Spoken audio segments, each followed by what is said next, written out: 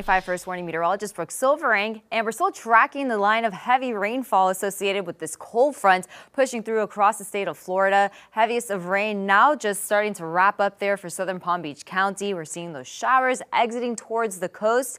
Much better conditions far behind it, so we do expect to see a few more scattered showers, but not nearly as strong as what we've had the past couple of hours for the Treasure Coast and for Palm Beach County. So this cold front will continue to clear out with a few lingering showers. Winds, though, pretty much steady out of the north, coming in at around 15 up to 20, with the occasional gust even stronger at times. So that wind advisory is still in effect, where we could still see winds up to 35 miles per hour.